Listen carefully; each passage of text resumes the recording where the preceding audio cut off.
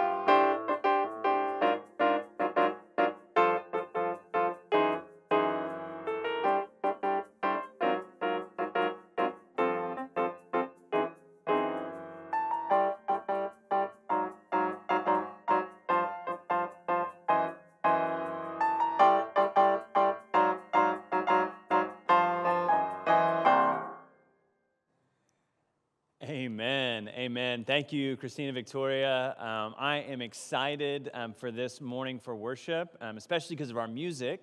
This morning, Christine and Victoria will lead us in worship with Latin-style music. I am so excited as we participate this morning in worship. Good morning. My name is Andy Nelms, and I have the privilege of being the teaching pastor here at Walnut Hill Church, and I want to welcome you to worship. We are so excited to get to worship with you this morning.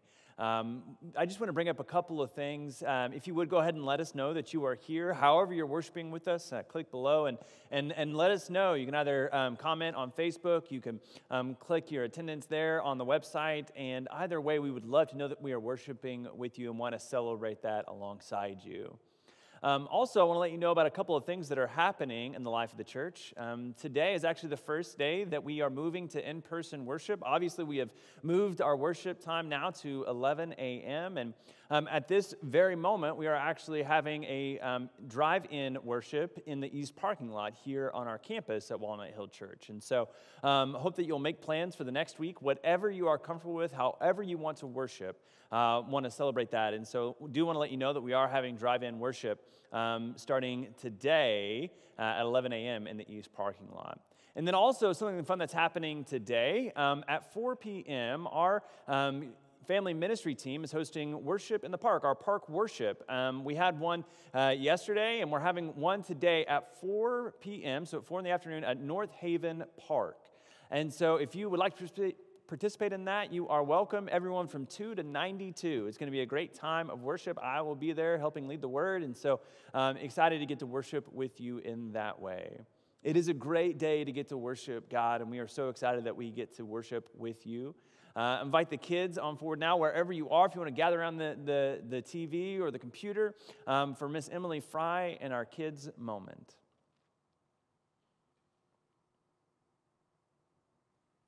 Oh. Will you join me now as we join together in the Apostles' Creed? I believe in God the Father Almighty, maker of heaven and earth, and in Jesus Christ, his only Son, our Lord, who was conceived by the Holy Spirit, born of the Virgin Mary, suffered under Pontius Pilate, was crucified, dead, and buried. The third day he rose from the dead. He ascended into heaven, and sitteth at the right hand of God the Father Almighty. From thence he shall come to judge the quick and the dead. I believe in the Holy Spirit, the Holy Catholic Church, the communion of saints, the forgiveness of sins, the resurrection of the body, and the life everlasting. Amen. Amen. Now let's join Miss Emily Fry for our kids' moment.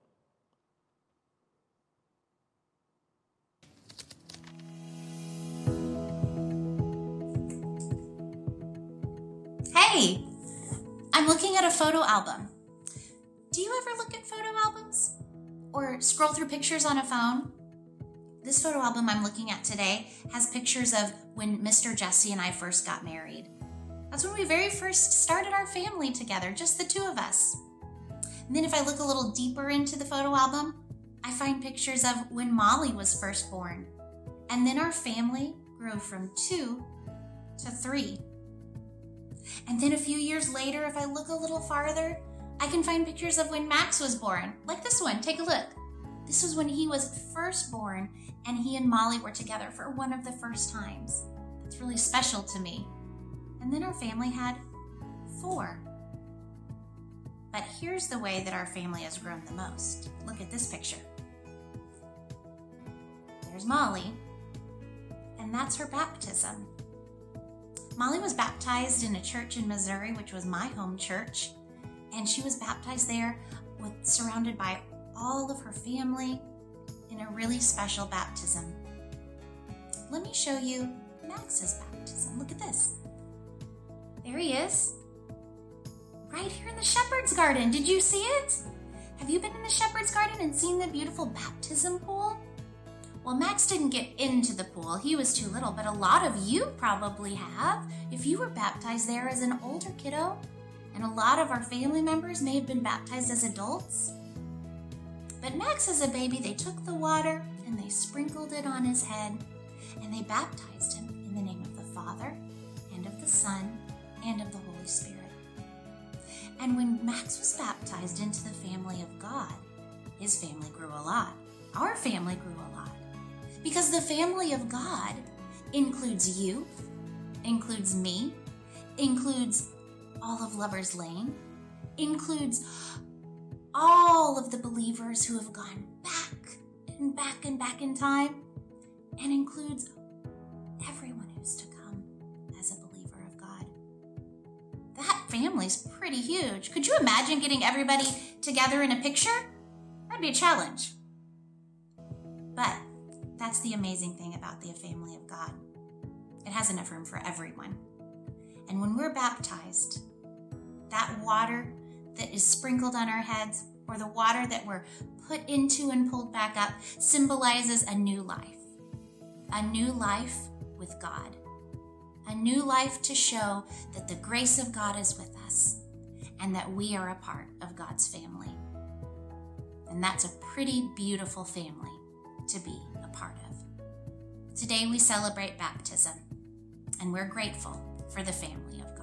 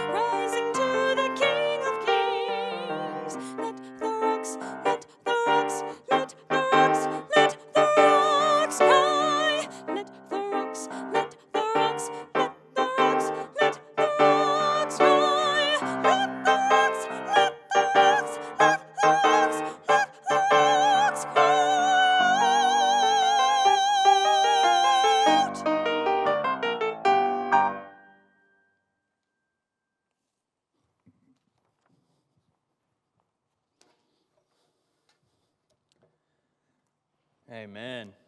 Thank you, Christina Victoria. And it is a blessing to be here to worship with you this morning. Again, my name is Andy Nelms. And, we are beginning a new sermon series this morning called Redeeming Ritual. It's all about the practices that we have as Christians, the things that we do to remind us of God's presence. And I was thinking about something the other day. When I was a kid, my parents, when I was about 8 years old, my parents took me to a place called Kiowa Island in South Carolina. It was just a small little vacation place, and there was a house we stayed in that was right on the beach. It was an amazing trip, and something we did that was really fun is it was a house that we were staying in, so we went and got groceries and, made all of our own food, and we went to the video rental store there in Kiowa. Of course, this was back when, these video rental stores were still in operation, and so we went to a video rental store and we rented videos for each night that we were on vacation, and it was so much fun to pick out these videos, and then, the last day of our trip, as we were getting ready to fly home, we drove by the video rental store and dropped off our videos, and then we flew home. Well, that was one of my favorite vacations. That was really just like one of my favorite things. And so anytime my parents would ask me, where do you want to go? I would always mention this place. And so 4 years later, we went back to the same house, to the same place, in the same island in South Carolina, and I wanted to do all the same things. And so we went back to this video rental store. And when we got to the place, we realized that it had a completely different name. It had been bought. Of course, this was 4 years later. And so we went through the same practice. We picked out the movies, and I picked the ones that I wanted to watch each night of the trip. And when we came up to the desk and we laid the videos on the desk, and the person said, can I have your phone number so I can look up your account? And I said, well, we've only been here one time. It was 4 years ago. And he says, well, let's try it anyways. And so she gave him, our phone number, and he punched it in, and it came up, and he said, oh, you owe $1.38. 4 years later, after changing hands at this company, it was no longer even the same video rental store. They had kept track of this debt that we had caused at the store by turning in a video a day late. We owed $1.38. It reminds me that, sometimes we are pretty good at holding grudges. Right? Have you realized this? That we are pretty good. We may mock, we may make fun of other people and other companies that kind of keep this kind of track, but we are pretty good at it ourselves. Have you ever noticed this? Maybe you're somebody who says, no, not me. You know what? I forgive really quickly. I let go really quickly. I want to show you a picture here and ask you again, are you good at holding grudges, right? How do you feel about Odell Beckham Jr.? And how do you feel about Baker Mayfield? Having a 1-3 season so far doesn't feel so good. Maybe we've held on to this grudge a little bit longer than we should. And the thing about grudges is that holding on to unforgiveness, holding on to a grudge, will lead to our death. It may not be a physical death. It may not mean that we may not stop breathing or that our hearts start beating, but even while we are living, we will die. Sometimes we try to forgive. We just don't have the energy to do it. We try to muster up all that we can to try to forgive this person, but honestly, sometimes we just give up. We just give up, and we say that, we've let it go. But honestly, a piece of us died whenever we tried to do that.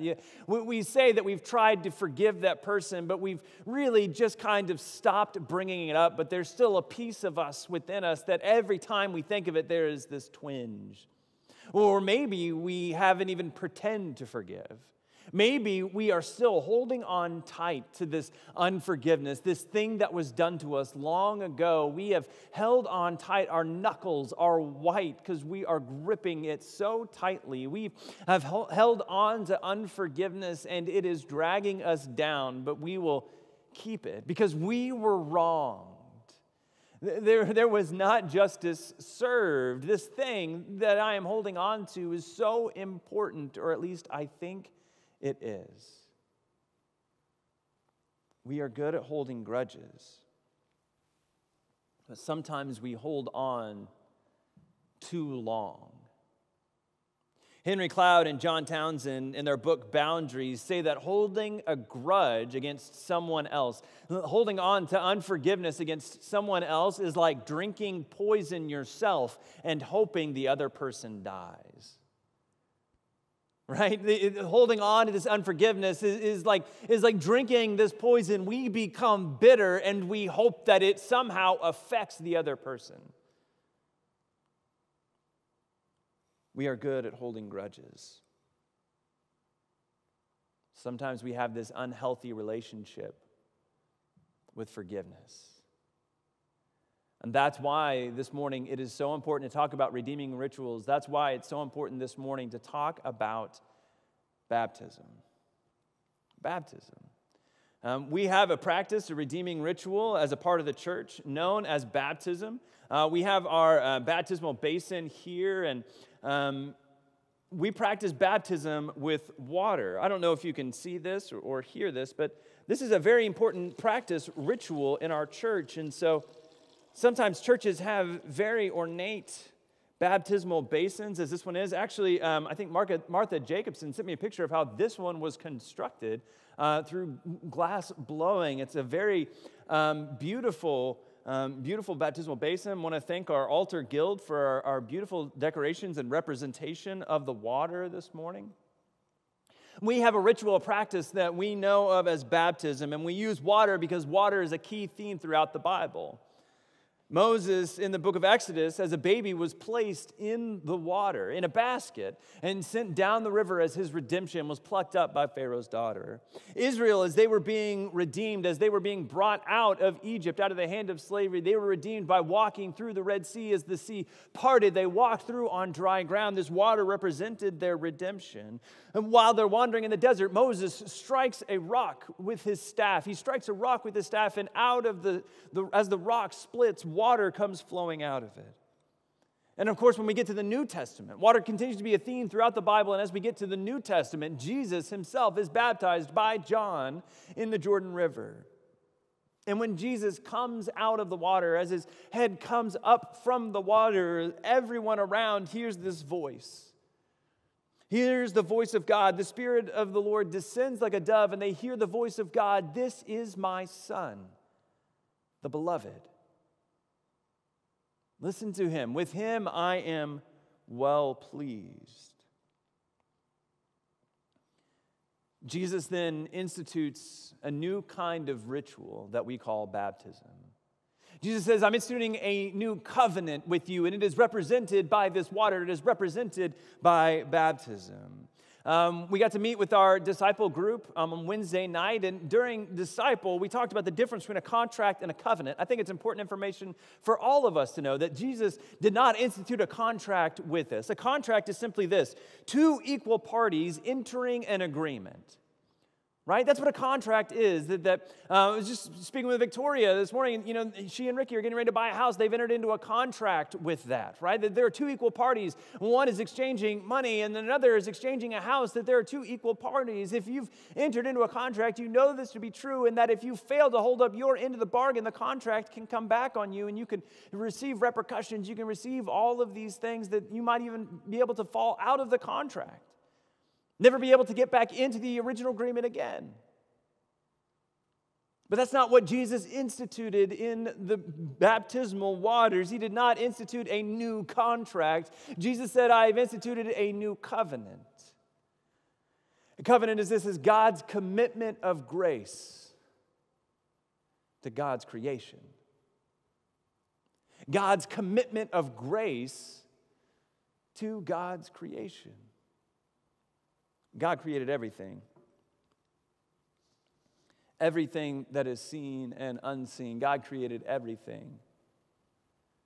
And God made a covenant with that creation and said, I will continue to be graceful to you. I have this favor for you, even though you did not earn it. Even though you did nothing to earn it, I will continue to have favor for you, to pour out my grace upon you. I will continue to do this thing for you. No matter what we do, we may choose to respond in different ways. We may choose to respond to God in different ways, but God will still hold up God's end of the covenant. That's what grace is. And so we represent this covenant through the baptismal waters, and baptism does a few different things. Baptism symbolizes our reception of Christ as our Savior. If you have been baptized, you have been asked if you would receive Jesus Christ as your Savior. Put your whole trust in His grace and promise to serve Him as your Lord. That's what we've agreed to in the baptismal commitment, or maybe that was agreed to on your behalf.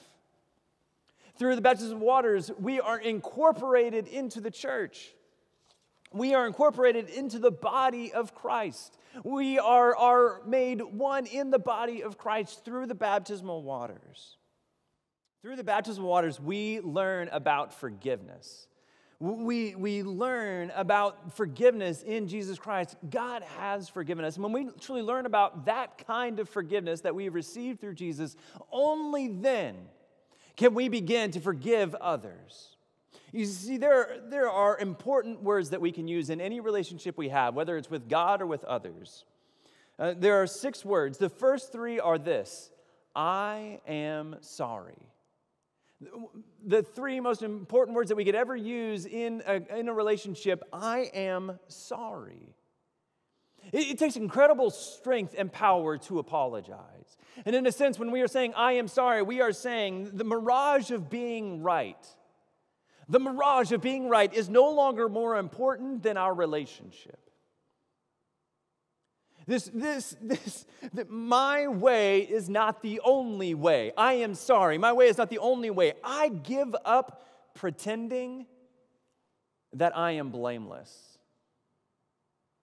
I give up pretending that I am in any way without blame in this relationship. I am sorry. It takes incredible strength and power to do that thing. So, I am sorry, part of the 6 most important words we can say in any relationship. The third are just as important. The other 6 are, I forgive you. I forgive you. When somebody apologizes to you, it's important to be able to say these words, I forgive you. Then, right? Not to say whatever. Not to say don't worry about it. But to say, I forgive you.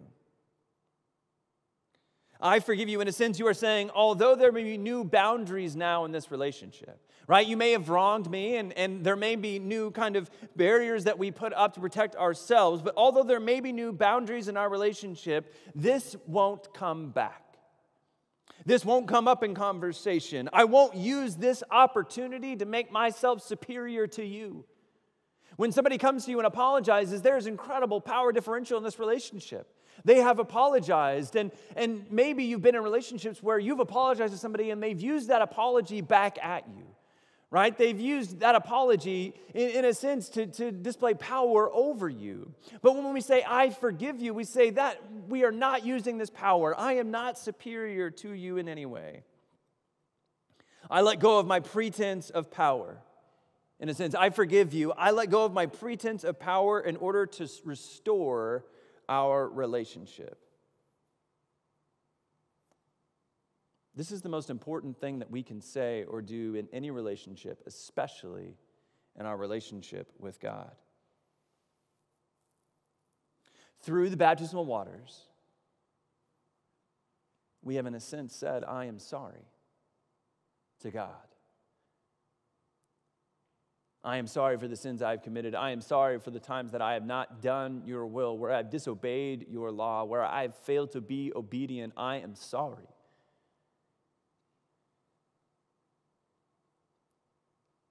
And God, through his covenant, has said, I forgive you. Again and again. And we will fail. The thing is that even though we are baptized, as much as we try to be more like Christ, we will fail again and again. And every time, God says, I forgive you. Because of the covenant that he has established with us.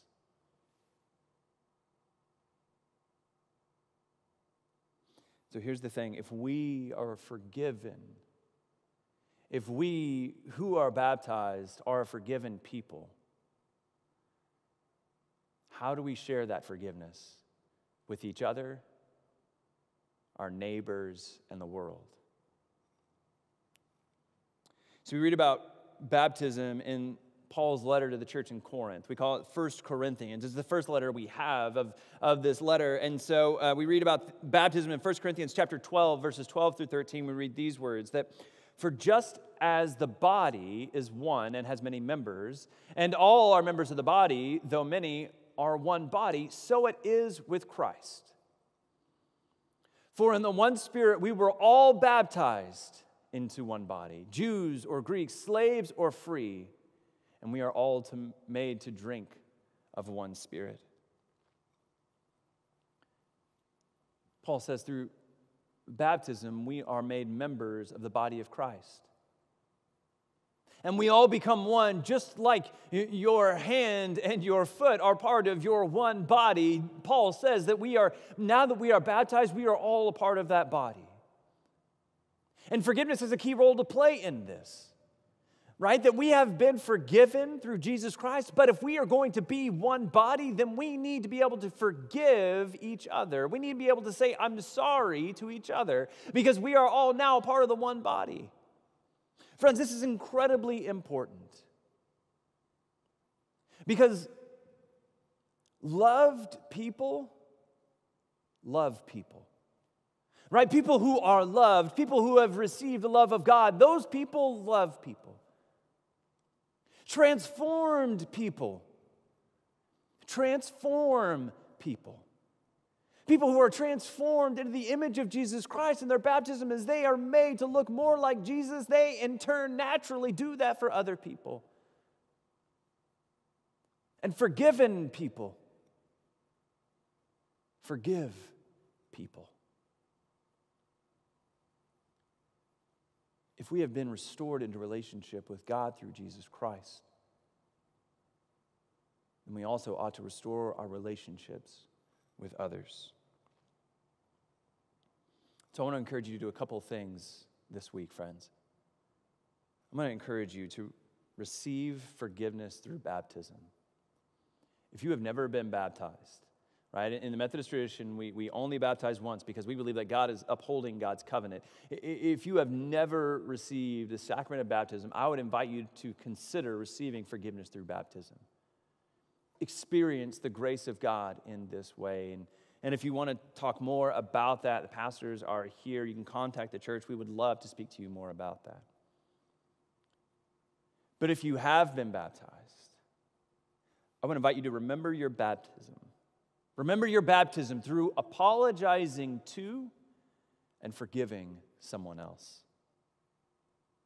Through the sacrament of baptism, through the water of baptism, we have been forgiven. Not because we deserved it, but because Christ died for us. And if you want to truly remember your baptism, sometimes we have parts of worship where we will sprinkle and we will flick water on each other and we will say, remember your baptism. We will remember in the water, we will touch it to our forehead. We will remember the fact that we have been baptized. And friends, I want to encourage you this week, since we can't throw water through the screen, I want to encourage you to remember your baptism. By apologizing. Going to that person, as we've been talking about forgiveness, you've been thinking about this person, you said, I really need to apologize to them. I really need to say, I am sorry.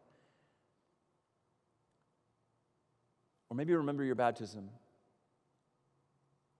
by forgiving another person.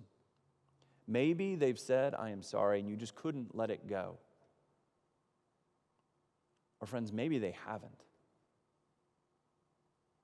And you still need to forgive them, not for their sake, but for yours.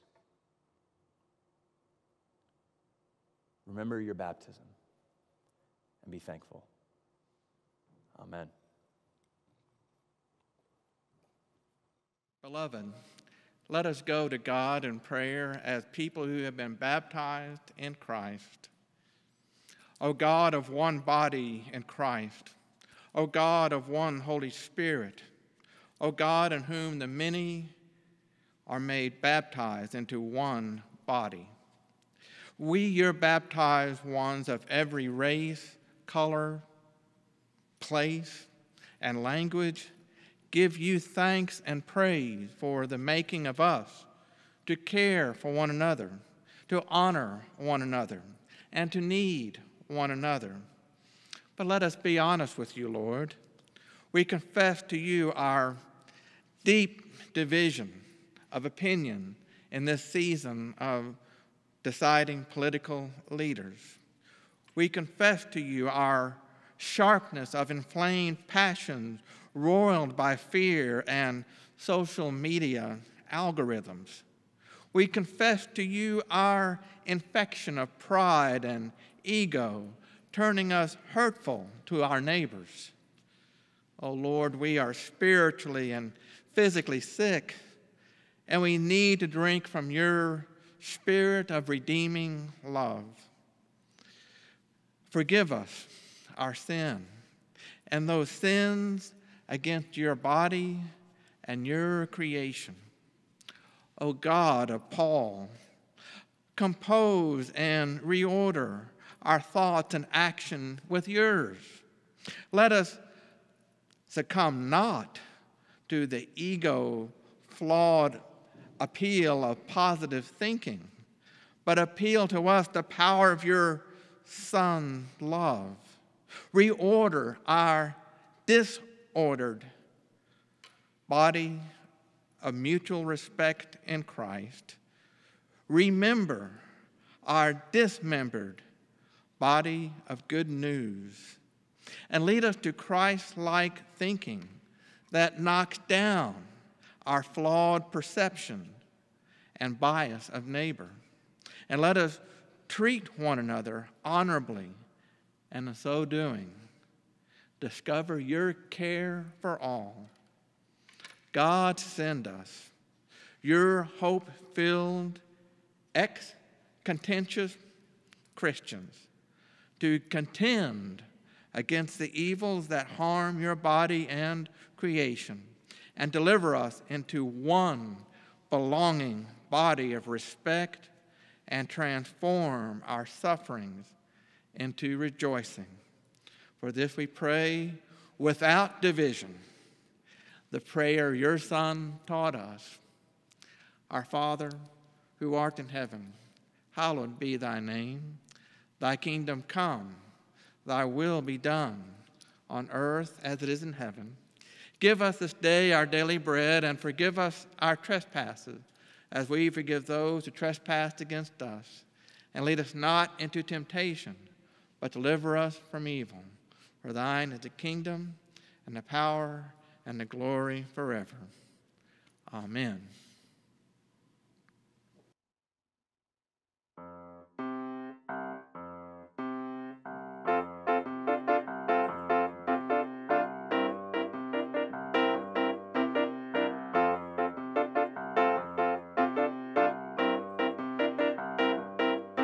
Blessed be the tie that binds our hearts in Christian love.